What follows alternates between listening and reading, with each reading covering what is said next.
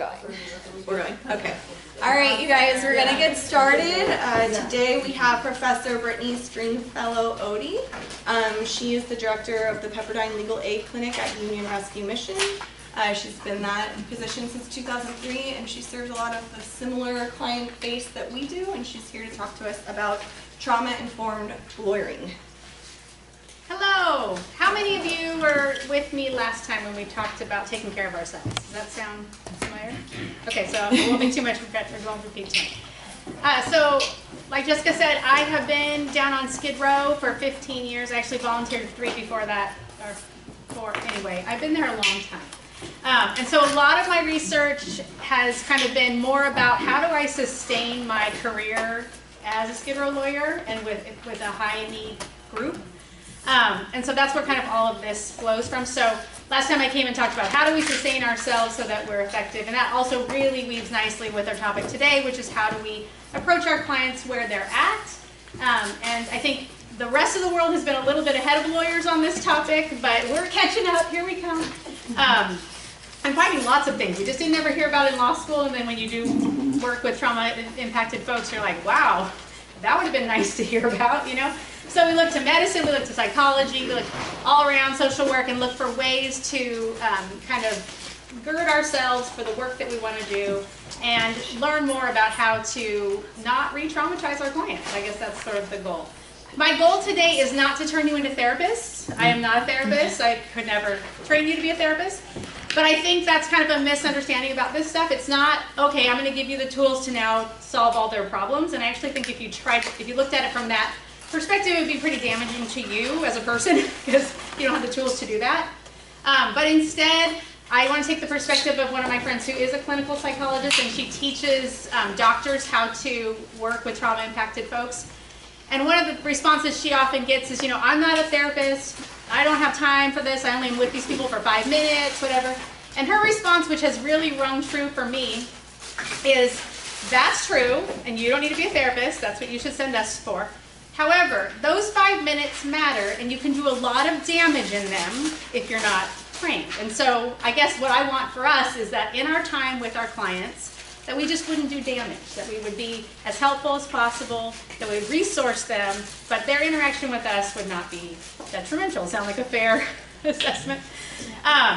The other thing I want to share up front is this is a funny thing for me to end up working on, because my mom, who was a Head Start nurse for 25 years when I was growing up, had this saying, and the grammar's not quite right, except for my siblings and I would try to figure out how to fix the grammar. It doesn't come out right either. But she would always say, when we would complain about the reaction we got from someone, there's always a reason why people act the way they do. So see, the grammar's not quite right. But the sentiment is very true, and I think thinking of our practice from a trauma-informed stance is just realizing there's a reason why someone's acting this way. And maybe if I learn more about it, I can respond to them in a positive way. So that's kind of sets the framework for what we're going to do today. I think it's helpful to define trauma. There's 3 E's in trauma that you want to remember.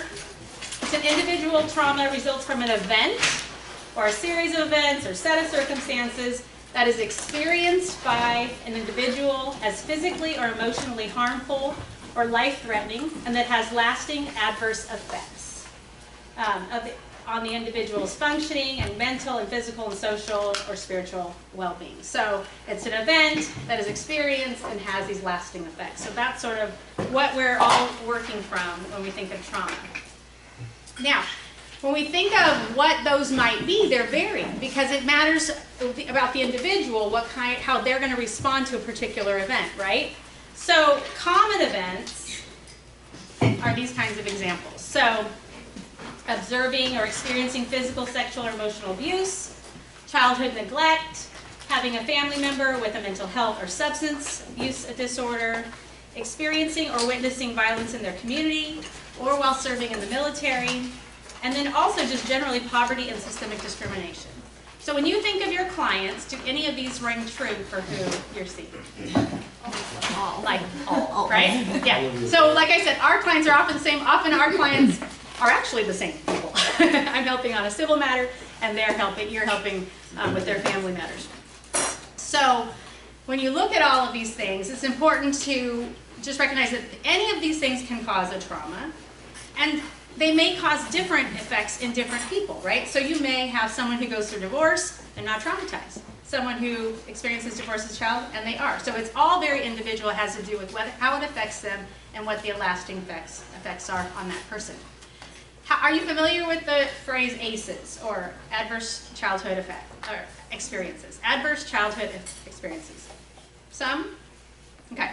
It's helpful to sort of just break that down a little bit here when we're talking about these kinds of things that cause trauma. Essentially, an adverse childhood experience is that. And it's something that you experience under 18. And what in the last 20 years people have started to study is what kind of is the breakdown? How does this affect people? And they've broken it into 3 categories: abuse, neglect, and household dysfunction. So really it's all of these types of things. So household dysfunction could mean a parent or a family member incarcerated. It could be that someone in the house has a mental illness. Neglect could be emotional or physical, and abuse could be all the different ways as well. So you're looking at those types of things. In the last few years, they've even broadened it to look at societal things. What is your neighborhood like? What kinds of things did you see as a child out in your neighborhood? That kind of thing. But essentially, what they found is that 2 out of 3 adults have experienced 1 or more, and that 1 out of 8 have experienced 4 or more. And the reason I want to bring up the number 4 is that 4 is kind of a tipping point. And what you see in the studies is that when someone has experienced 4 or more of these kinds of experiences, that you're going to see it lean way more toward trauma, and you're also going to have all sorts of increased risk ratios. Because what they realize is that these experiences, while it's not an indicator of just like, this is your life, it's all planned, right? But what they're finding is that you have more illness, you have more behaviors like addictions and depression and all sorts of things. And then you also have just your life potential, those things change for you. So when you've got someone in front of you who's had 4 of these experiences, I just want to heighten our sensitivity so that is an increased risk ratio. So now when you think of your clients, how many have experienced 4? Probably still all of the above, right? So that, for me, just sort of reorients the way that I experience people. I want to give you a definition of trauma-informed lawyering as well. And this comes from an article by Katzenhalter, The Pedagogy of Trauma-Informed Lawyering. 2 professors that are doing what I'm trying to do is get this stuff into the law schools before you are first affected by it in your work. So the hallmark of a trauma-informed practice are a couple of things. When the practitioner puts the realities of the client's trauma experiences at the forefront of engaging with the client. Number 2, adjust the practice approach informed by the individual client's trauma experience. So you're aware and you adjust. 2 things. And then the third, which I think is really easy to pass over, but I don't want us to, is that trauma-informed practice also encompasses the practitioner employing modes of self-care to counterbalance the effect of the client's trauma experience may have on the practitioner. So when I was with you last, we talked a lot about how there's shrapnel that comes with this job. And it falls on you whether you want it to or not. So being up close to people's trauma and hearing about their lives and the hard things that they've gone through just has a natural effect on the practitioner. And so we have to be really aware of that, assess it, and also do a lot of things to sort of counterbalance and buffer ourselves. And so we'll talk a bit about that today. So the benefits of approaching your lawyering this way, a couple things. It improves the trust in the lawyer-client relationship, right? It improves the interviewing and what you get out of the interview, how open the client might be, has a lot to do with how they're experiencing you. It avoids re-traumatization, so that's always a goal. And then if we look at it from the perspective of how do we preserve ourselves, being mindful about all of this stuff is also going to preserve your career. I think it's going to just make you more well-balanced and not as beaten down by being a part of all of these things. Okay? Did you have a question? No. Oh, all right. So there's a couple of shifts that I want to encourage us to consider. The first one is moving from what's wrong with you.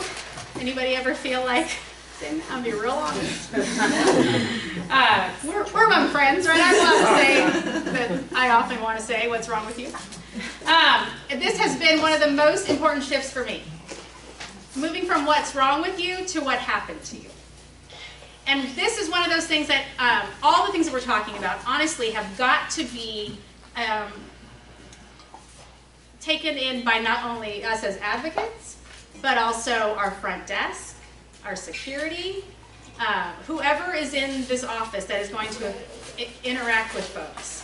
This kind of training is what makes the difference, because when my receptionist has a what's wrong with you approach to the client on the phone, everything kind of spins out from there, right?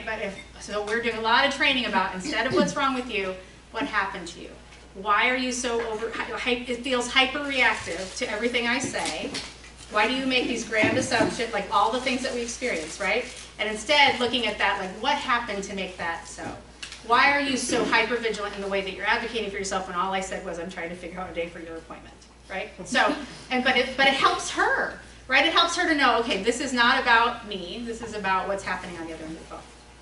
So that's the first shift I want to encourage you to do. The second shift I want to encourage you to consider is thinking of trauma-informed lawyering as strengths-based on the part of on the part of a client. In trauma-informed services, trauma survivors are seen as unique individuals. So stop there for a second. Sometimes I lump everybody together. Anybody do that? Who have experienced extremely abnormal situations and have managed as best they could.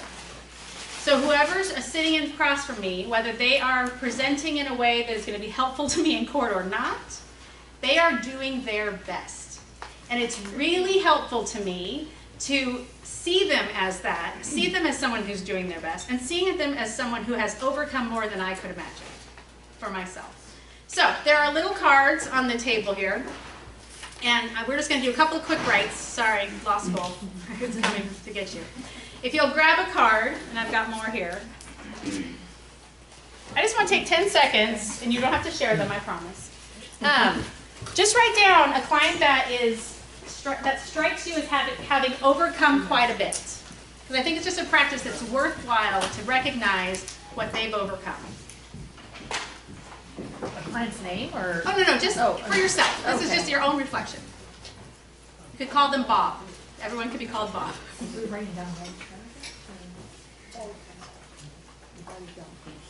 This is more for your own reflective practice. So I'm going to recognize that Bob had no parents, was raised on the street, somehow figured himself out, and now is sitting in front of me. And it's pretty darn amazing because I don't think I could have done it.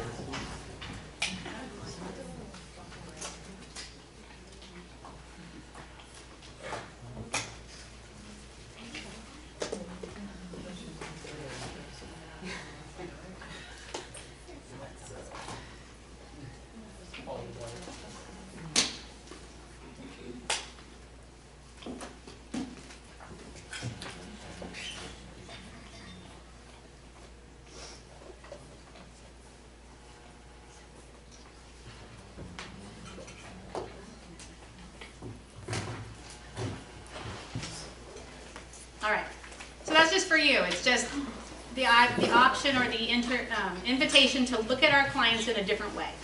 One, rather than what's wrong with you, moving to what happened to you. And two, reflecting on their strengths and the things that they bring to the table and what they have got to be doing in order to present, even in the way that they are, what that takes. And that's just a helpful practice for me. Okay. Moving on. So the definition of a trauma-informed approach, or realizing the widespread impact of trauma and understanding potential paths for recovery. I think for us, it's really important for us to have resources to send folks to. So hopefully that's something that you can have within your agency, just to kind of recognize the trauma and be able to send them to folks who could be helpful so that it's not on our shoulders, right? Recognizing the signs and symptoms of trauma in clients, family, staff, and others involved in the system. So we'll talk a bit about that today. And then we're going to respond by fully integrating knowledge about trauma into policies, procedures, and practices. So the article that you read in prep for today, My Name is Not Respondent Mother, talks a lot about humanizing the experience for the respondent mother, who obviously has an actual name. And so one of the things that we want to be thinking through is, what is the experience like for our clients from when they come here, when they go to court, all those types of things. And in that article, the authors really work through the step-by-step, the places where it's dehumanizing, where it's difficult for them, little changes that we could make. And so at the end, I'm hoping that we'll talk a bit about those things. But it's got to be, it's that 5 minutes with me, I recognize that, but it's also got to be systemic, right? And then finally, we seek to actively resist re-traumatization. So try not to do any harm. So I thought it would be helpful to sort of know what the key pieces are for folks that they feel empowered, and they feel these are the pieces that we sort of have recognized are helpful in not re-traumatizing and in helping folks who have been traumatized. So the first one is safety. Just thinking about physical safety, emotional safety, the space that we have them in, and we'll walk through each of these. Trustworthiness, this makes me think a lot about being careful about what I promise. I don't make actually any promises. Letting people know what the grand scenario might be so that they could know that I'm a trustworthy person and someone that they could rely on. Giving them choice, allowing them to collaborate when we have options that they can collaborate on, giving them a sense of being a part of the puzzle as opposed to just someone that things happen to. And then obviously respect for diversity, acknowledging the cultural, historical, and gender awareness and inclusion, just wanting to make sure that we're not re-traumatizing people in those ways. And in this article, the author talks about studies that have found that, and it all kind of plays nicely, because when a client feels heard and they feel that there's a fairness in the process, they tend to be much more engaged in the case, much more helpful with you. And so looking for voice, respect, neutrality, and understanding. So those things all sort of play together. I mean, when you think about this, it's just good lawyering, right? Like these are just goals that we set anyway, but they become more and more important when we're working with folks who have been traumatized. So I just want to walk through a couple of these.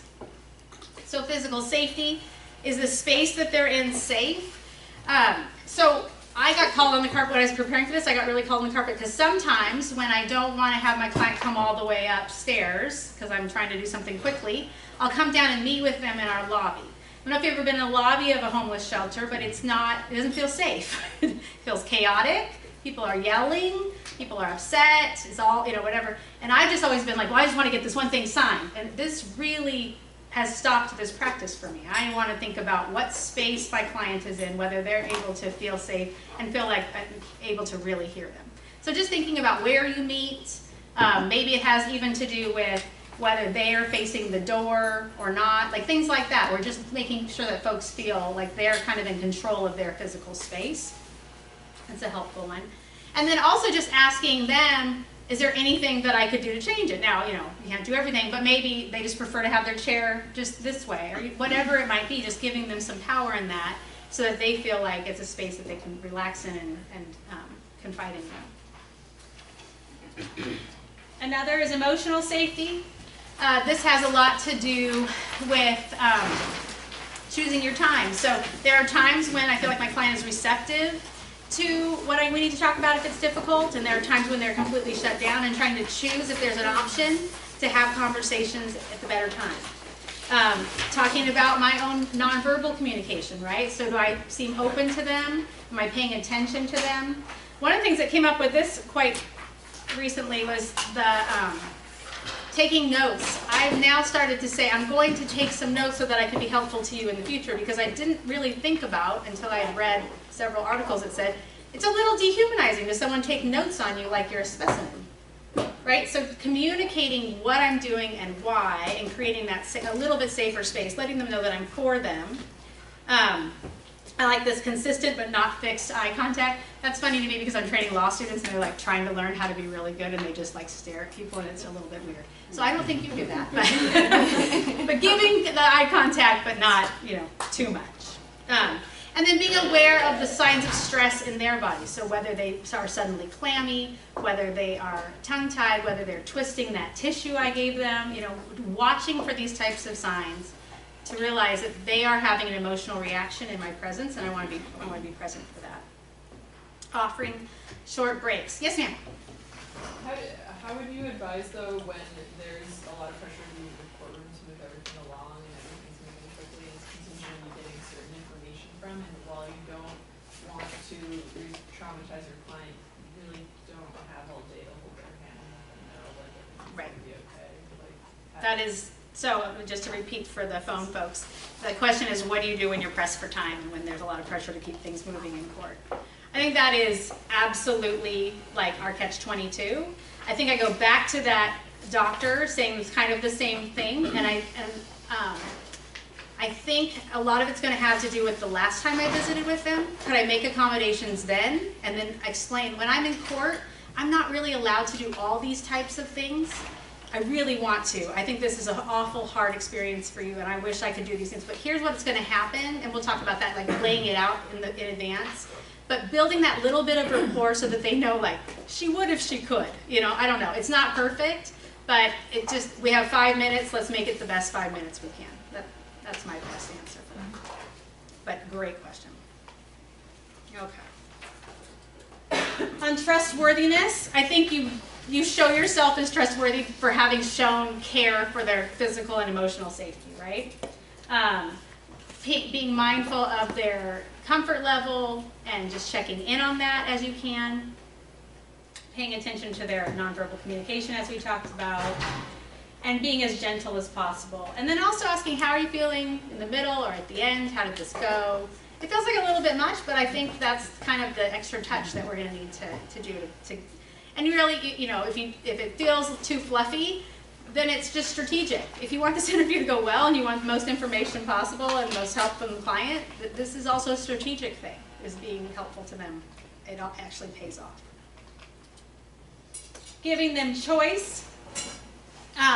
I just find that, I mean, this is also just in parenting, right? Like the more choices you can give, a little bit better. So giving folks choices is whenever you see an option to do so. You can't always, and I think it's really good to be upfront about that. When we're in my office, I want to give you these types of choices. When we're in court, we're in this little space, I can't actually do much about it, and just sort of comparing that when I have the control to do so, I want to give you choices, okay?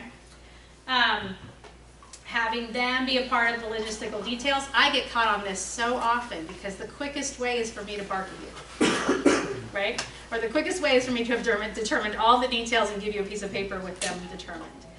But if I can even ask, like, is 12 or 12:30 better? Then I find out that when they come at 12, they missed their lunch at the shelter and they haven't eaten. You know, things like that. If I can just ask a simple couple of questions, I can sort of reframe the way that the interview or the time together is going. So even small, like it says. I think that's pretty much that. So any chance that you can give choice. And then collaboration. Trying to think about doing this with the client as opposed to for or to them. Again, expediency always fights against this. And so wherever I can find the opportunity, I want to try to use it. And I think this has also been something where I've been caught where I realize I sort of assume a client can't do something. And then I reflect back on how resilient they are and that they've gotten this far. And a lot of things, they have a lot of strengths. And so I kind of try to play into those things and ask them to use those strengths to collaborate with me on their case. And then just realizing that they're going to be just more engaged if they feel like they're part of the team. Nobody likes to just sort of be told what to do. I especially. So that's sort of the Blue Dot Foundation. They've created those questions, but they're just sort of questions to ponder and sort of think like, how can I integrate these types of things into those 5 minutes, right? How can I do that? So what I'd like to do with our time is a couple of typos. How fun.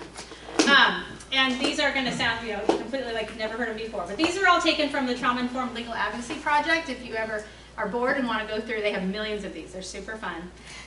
But number one, interviewing. You're having a hard time connecting with your client. They seem distracted, anxious, and agitated, or just shut down.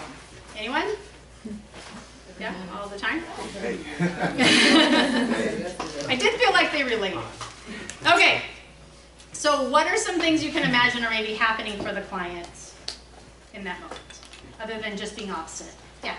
Well, in the situation today, my client was just like fully, distracted by the father that she dislikes. And I was unable to refocus her on what she needs to do so that she doesn't get her reunification services terminated. Yes. So there's so much happening in that relationship, and they probably aren't often in the same space, right? So it's all just bubbling up, right? So there's just so much. What else? Anything else come to mind?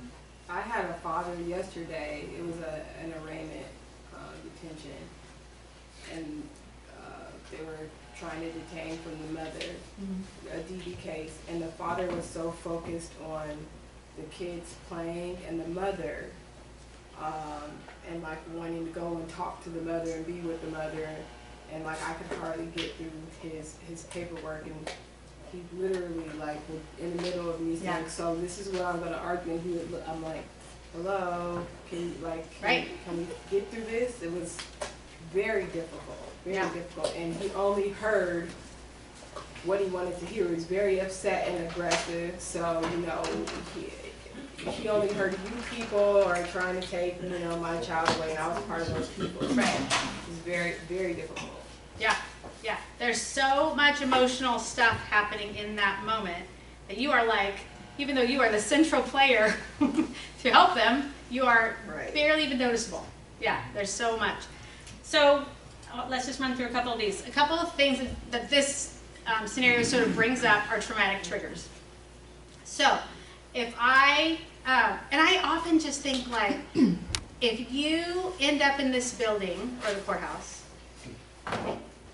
I think it's safe to assume you've been triggered by something, right? Because how often have you either been here before, or you were here as a child, or someone in your family? It's like walking through that door has just got to take your breath away, right? And then you're suddenly in the room with someone, whether it's DV, or you hate them, or whatever, all of the yuck of your life is suddenly in one space, and there's all these people moving around and making sounds, but you can't hear it. I just think that it's just so overwhelming. So these types of triggers, environment, people, sights, sounds, smells, I mean, you name it, it can set people off. Yeah. And I just thought about this too. If you think about how many times we'll have a client, we'll have a hearing, and afterwards they're like, what just happened? And they have no idea what happened. Or they won't remember how you argued strenuously for them because they weren't listening. They're like, why did she say this? And you're like, I did, but it's because they checked out right when they walked through the front door. Yeah. Yeah, and we'll get to that, but that's another often dissociation. Like, this is too much emotionally, I have to shut it down.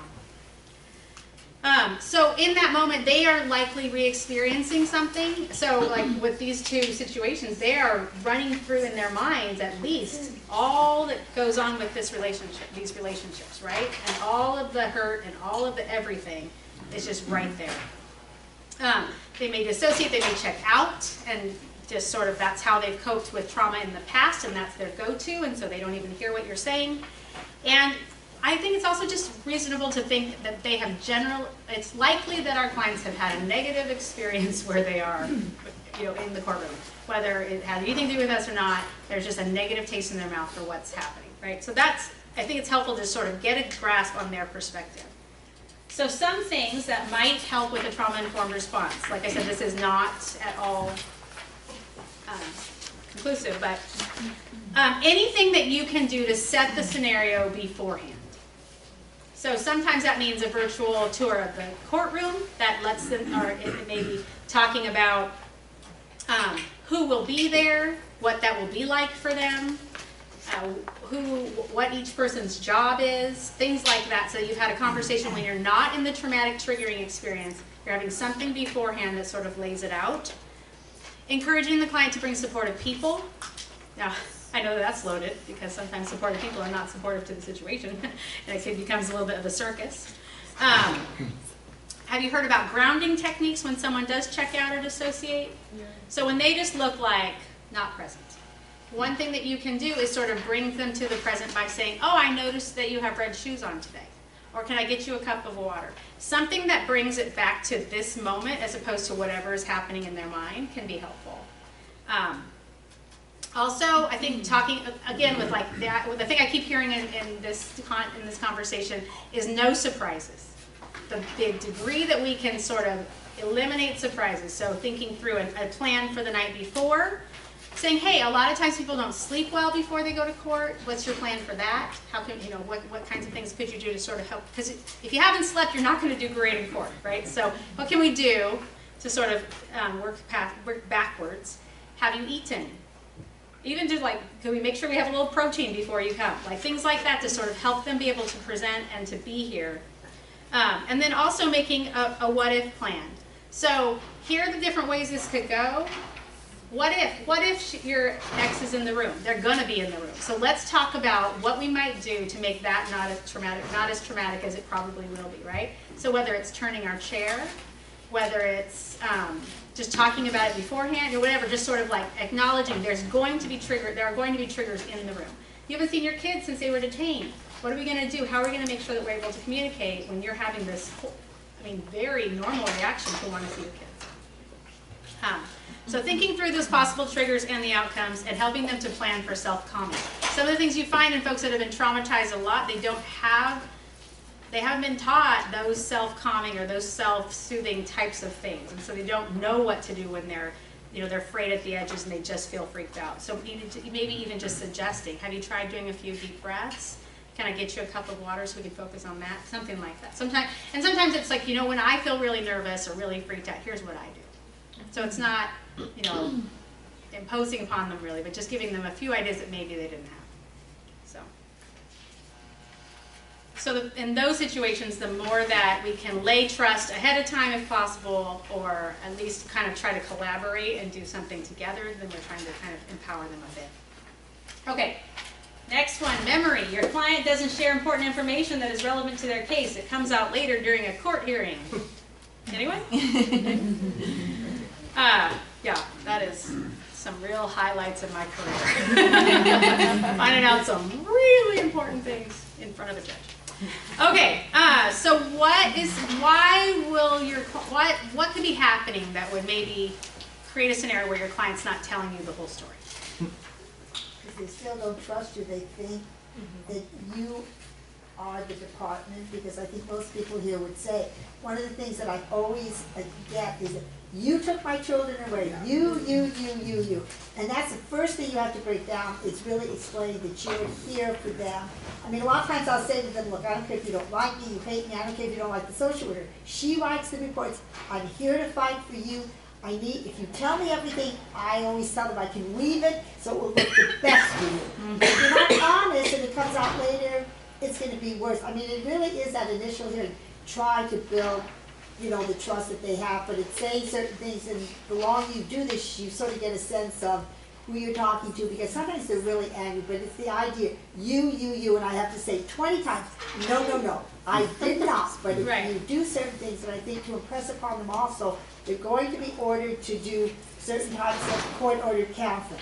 And you're going to make my life easier, you're going to have a better chance of getting your client back. Just do it. Right. Call me if you don't do it, but it's, and you don't have a lot of time, but if I have a client sometimes that really needs more time, I won't let anybody pressure me to get that case ready. I say, look, I'm ready on this, I need more time because she needs a little more time going through everything, and the court has to understand, but it can't be obviously every single case, but you can pinpoint those cases, so it's having the understanding which clients do need more, especially if you have some mental health issues. Right.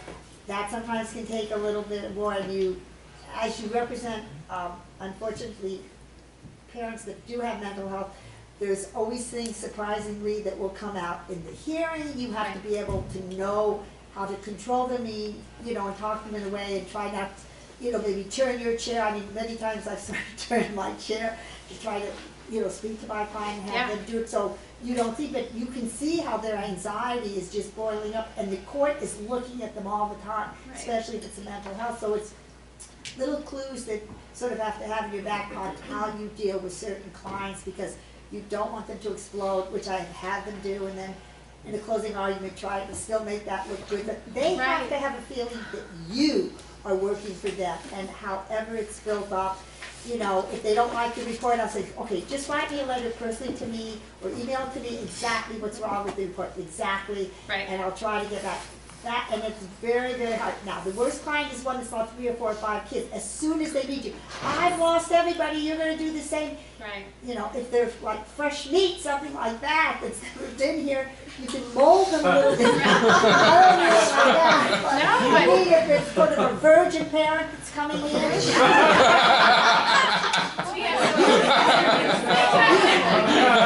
They're not gonna raise it. No, but I don't mean literally virgin. Yes. We got a whole big story about You that. can mold them a little bit differently, whether they're totally used and Yes. have 20 kids and they've lost them. Somebody needs to rub So it's the just, right now. So much of what we're doing is ushering someone through a foreign country, right? We've got to introduce them to the language, we've got to introduce them to the expectations, and we've got to really quickly establish ourselves as a trustworthy guide, right? So, no, I recognize. I mean, I feel like if I didn't do this work, how could I, with a straight face, even give you suggestions, right? Like I said, we are just trying to better the time we have with them by awareness. It's not that we can do this perfectly. This system is too messed up to have this just work perfectly, because we can't spend a whole day with each person, right? That's really what it would take in order to build those kinds of relationships.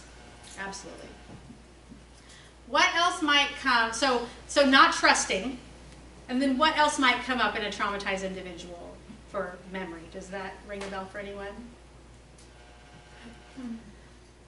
We'll go with cheat. Essentially, it could be that they don't trust you, but also could be they don't remember. Trauma screws with your memory. It just does. It really changes the way you think. It changes the way you cope. It changes the, yeah. But I mean, even not remembering, I think that a lot of times our clients are reframing it in a different way in their Sure. mind. So how they interpret the situation was not at all what the department is saying. So they didn't say anything because how they see it, Yes. it wasn't Could be a what completely it different is. perspective. but Uh-huh. also they're saying it a certain way because they don't want you to think they've done anything. And they Yeah. will never say that they've done anything. So a lot of times I will say, okay, you know, it's the arraignment, I said, well, go home, look yourself in the mirror and try to come to terms as to what really happened, and then let me know so we can, you know, try Right. to, but especially with the first meeting, I didn't do. Right. Okay, well, I assume you didn't do, but, you know, we have to assume maybe on the other side people said. That's the hardest thing because they don't, when they come, they really don't trust you. Right. Even though we may look trusted, they do not trust us. Right. Unless they're not offended, then they trust us all the time. Right. But the traumatic framework says even as they're reframing, it may have to do with the way they remember it. So it may not actually be an intentional act on their part. It may be actually how they remember. So both things: holding intention, not villainizing the person, and allowing that it could be something that they just don't remember, or they may not remember to recall in the way that it's being asked. So it's just, there's a lot happening, and we just talked about, but that whole idea of dissociating. So they may have just not had it in their mind when they were talking to you. Yes, sir. You know, at the arraignment detentions, I try to give the client the report first, because I don't want to talk to them until they've read the report, because I don't want to hear the bullshit. And then after they get it and they've looked at it, I start going through it and highlighting the department's points, and they always end up telling me, are you against me? Okay, and then I tell them, I say, look, they're gonna be pushing your buttons just like I am right now. And so we're practicing, because you need, and I tell them, don't read the report, I want you to study the report, so that when you get interviewed by the DI, you have a response. And I tell them, I said, the only thing, there's no justice in the system, you just get due process. That means you're gonna get to put your side into it. Right. And generally, by the end of it, they're okay with me. Because, and I get to practice with them, just if they're angry, or they're crazy, or whatever's going on, you know, I try to identify what they're doing, and I say, they're gonna push your buttons, they're gonna lie to you, they're gonna set up meetings, and they don't show up, Right. and then not getting them hung into, I guess, blaming other people, or saying, well, look at what they're doing, so that makes me okay, or that, all that stuff. So the extent to which you can explain your framework and your strategy to them, I think is going to be really helpful. Because if it just feels combative, then we have the problem of like agitating, right? But it seems like when you say, the reason I'm doing this is, and it becomes a training tool, that could really be helpful. But the more that we can sort of set the framework of like, here's how the system works, here's all the players, and here's my role, and here are the things that I do to try to make you shown in the best light. The way that you can sort of frame those, that's a super helpful thing. All right, so again, so trauma-informed response, suggestions here, obviously we come back to the trust. Being really transparent about what information you need. You know, again, I sort of was called to pause on this when I'm just asking for mental health records or whatever. And I forget that if someone was digging into my mental health, that's a real dehumanizing situation, right? And so explaining, referencing, here's why I want these things, here's how I plan to use them, and giving context and giving empowerment so that it's not just like, I need your references. You know what I mean? It can get a little dehumanizing. And so just doing those types of things. Also, and obviously in the, sounds like in the detention hearing, this is not an option, but multiple meetings, multiple opportunities, and multiple sources of fact. So the more that you can do to try to get information from all different corners, and when they're in different moods, it's a helpful way to sort of make sure that you've got all your bases covered. And then also, I'm always encouraging my staff to be aware of the vulnerability hangover. So once I've told you everything, I might not answer your phone calls for a few days, right? Because I'm so embarrassed, I've given you all that I've got, I don't want to talk to you. And so a lot of times I'll find like, why won't they return my call? I'm trying to work on this or whatever. I think it has a lot to do with I'm embarrassed. That's an awful thing I just told you. So being aware of their things. All right. We'll do this one quickly. Planning for court. During a court proceeding, your client gets anxious, becomes very angry, or starts to slow their speech and looks like they're checking out. Same ideas. Looking for triggers, making sure. My sister, who works as a teacher in LA County jails, her thing is just make sure I'm not the trigger. That's really her goal. Let me not be that for someone, right? So environment, people, sights, sounds. They may re-experience what they felt when they were immediately traumatized. I think of your example, sir, about the woman being, or the woman and the ex-husband or the man is in the same room. I just think probably there was some re-traumatization from something else that had happened, right? So kind of dissociating in order to cope with that. And obviously their history of their interactions. So, are we going backwards? No. Okay, moving on. Same idea. So just being really aware. This is the one that I want to make sure we do because this is where it leads into our own stuff, right? So your client is frustrated and angry, you feel like they're demanding and that they blame you for not doing enough to help them. You notice that it's hard to gather the energy to support them. Anyone want to be honest? Every day today. Okay, so so what's happening from the client's perspective when they unload on you? Yeah.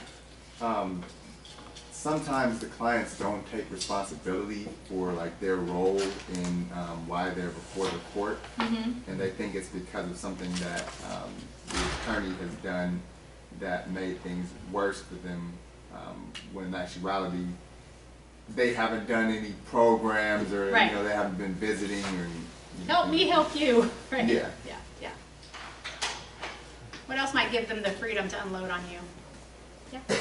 You might be an easy target because the social worker, they don't want to explode upon because maybe they're trying to hold it in and not ruin their case, but like you're the person who's supposed to help them, and so no matter what, like they can sort of beat on you and you still have to help them out. Yeah, I often think of it as like I'm not going to hit them, right? Which is not. So I'm safe. That's what I sort of think of. Okay, what's happening from us? What happens to us when this is our daily practice?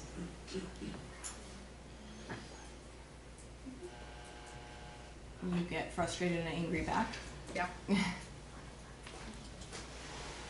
Yeah, so it makes me defensive. It makes me want to, I'll just be real blunt. I always, when this happens to me, I'm real quick to figure out what's wrong with them. And then I sort of start this cycle of like, you don't really deserve my help because you're a jerk. And then I got to stop because that's not an advocate, right? And then you've got what comes from day in and day out of this is your burnout, your countertransference, the cynicism, all the stuff that comes up. Yeah. Well, and I was going to say, and when you're getting screamed at, then you just don't want to because they make that phone call to talk about something that happened with their case.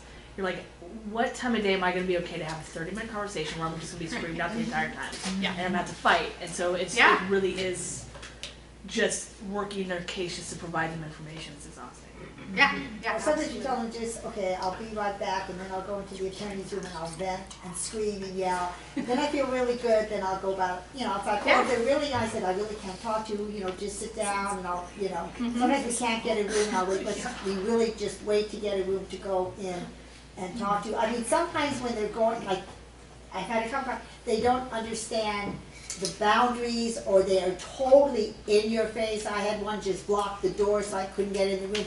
I still had to be professional because everybody's sort of looking. There have been times when I'm normally loud, when I've been louder than I normally am, but sometimes they get you to the point, and, you know, I'll try to calm them down, and the bailiff will come out, and I'll say, no, everything's under control, because you don't want to make it worse for them. Right. But sometimes you have to say, excuse me, I have to take a moment break, go in, and whatever makes you feel good, just sit down and tell somebody, or yell, and then when you feel better, you can go back to it, because you still are the professional. But there are times that I could go and say, oh my God, if I could throw them down the stairs, will you defend me? Because sometimes they push you, but that's a release also. But then, even if I'm sort of arguing with them, I always let them know, regardless what our relationship may be, I may, you know, be truthful with you out here about certain things, but when I go in that room, you know I'm going to fight for your rights and protect you. So let's both calm down, and then usually they sense, because my children, you know, it's not my children that are being taken away, it's theirs. Right. And that's when they really get frustrated, or when they read something in a report, like a last minute that comes in, and you've got to let them see, they just go absolutely, you know, ballistic, and that's you, but they need to know what's going on, I mean. Right. So it's just so this is such a good illustration of, I need to take care of myself a bit so that I can come and be professional with you, right? There's a great book called Trauma Stewardship that I'm reading right now, and it talks about trauma mastery, and it talks about how a lot of times, not always, but a lot of times, folks who seek out this kind of work where you're around people who have been traumatized. Are we crazy? No. A lot of times there's a little bit of chaos in our history, and as an adult, we're trying to master it. So trauma mastery. And so what that means is that we've got to be really aware of what we carry to work as well, so that we're not overreactive to what, now I'm not using you as an example of that, I'm just using you as an example of being aware of yourself and taking care of yourself. But I think it's worthwhile to know about our own histories and what would set us off. And I mean, being yelled at and, you know, this close to your face, that's a trigger, right? So just being aware of our own stuff so that we can continue to do that. And then also just making a practice of being a reflective practitioner, so that we can look at that initial situation, that one-time scenario, what set me off, what can I do in the future, what did I do well, all that kind of stuff. And then also I think it makes sense to look at it on a quarterly or monthly, just sort of like, how am I doing? How excited am I to go to work? What do I need to switch around? And so I want to give a couple of options for that kind of reflection. All right. So one, just think of a difficult person. Shouldn't be super hard. And let's think about that particular case. What's getting in your way in your ability to work with that client? Has it made it harder for you to feel like you're doing a good job, to feel competent? So on that same little card, just think of a case, and what is it getting at for you? What's agitating you? Does it make it difficult to feel productive or positive, to stay calm, whatever it is? Just sort of assessing what it is about that particular case that gets at you.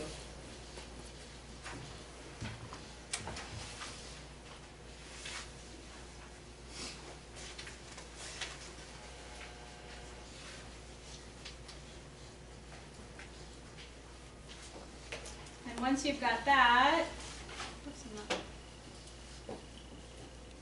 what are a couple of short-term goals that you can set for your work with this particular client? So a goal to keep their trauma history in mind, what they've gone through, try to see them as a strength-based person, whatever you need to do to sort of reframe your interactions with them. Often, I think that you talked about not wanting to make those phone calls. I'll just like avoid it for as long as possible. So now not only am I annoyed by the client, but I also have it hanging over my head, which is just an awful combination. So something that you might need to get done, even putting off. Sometimes I also over-own their mess, and so finding resources for them is a helpful way for me to sort of separate myself from a bit and give myself a little bit of boundary. So then there's some short-term goals. And then anything you can do to make it easier for you. So setting the boundaries about the phone calls. I have 20 minutes to discuss with you right now. I'd love to use all that time to blah, blah, blah. You know, so just giving it like, you know that this isn't an hour and a half. And just giving yourself that. Picking a certain time of week to work on that specific case. Just get it done on Monday morning or whatever it is. Just sort of get it out of your way. Confiding in a coworker, asking them to encourage you in that. I also like using calming or grounding techniques. So the way that we want to help the client come back into the present space is by noticing or whatever. Maybe you just have a coloring book on your desk that you doodle in when you're having a terrible conversation on the phone. Whatever, just sort of soothe yourself. Asking for additional supervision, taking breaks, and then just that general making sure that you are taking care of yourself outside of this space so that you come replenished. So setting those types of goals. So that's kind of my presentation on, we want to make sure that we're aware of what's going on with the client and have these tools in our pocket to sort of empower them, but then also to take care of ourselves so that we arrive in a space where we're able to even do these things. Because this is really asking quite a bit. Right? This is not a one-to-one interaction. This is asking you to bring 150% or whatever to the interaction to even make it go normally or to go smoothly, so, or whatever we can hope for. And so it is asking quite a bit of you, and so replenishing yourself and making that a priority, I think, is the only way to kind of avoid the stress that comes from this kind of work. So in the article that you were given, they list a bunch of things that that particular courthouse was doing. I don't know if anyone's had a chance to read this, but I would encourage you to look through, since we don't really have time to do it collectively, building a court process that supports parents and action steps related to that, and just read through those suggestions and think about what is your agency doing, what could we tweak, what needs to be overhauled, whatever it might be, but what are the best practices that you've got going, and what kinds of changes might you make going forward. That's what I've got. Thank you. The last page of your handout has a bunch of resources if you want to dig into this a bit more.